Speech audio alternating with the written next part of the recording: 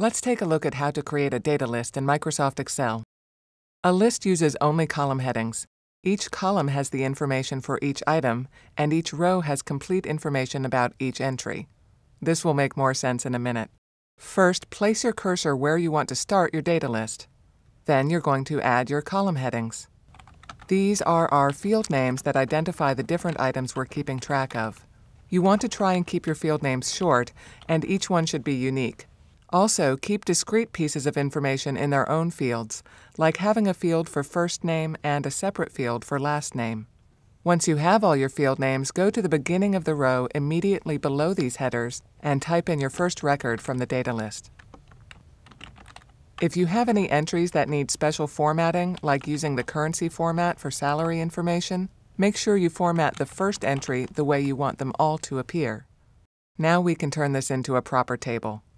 You're going to go up to the top menu, we're in the Home tab right now, and click on the option in the Styles group to Format as Table.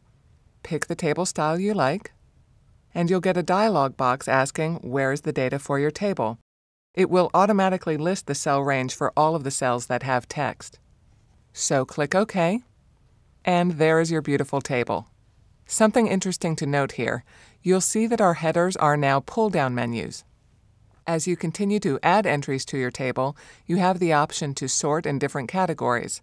For example, you might sort the table alphabetically by last name. Now, since you have the table built, you can continue entering the rest of the records in the subsequent rows on the list. To do this, place your cursor in the last cell of the first row and hit the Tab key. Enter all your data.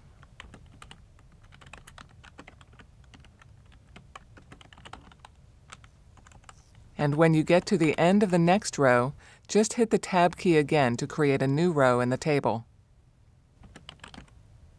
Make sure you don't ever skip a row, just keep entering them one after the other down the worksheet.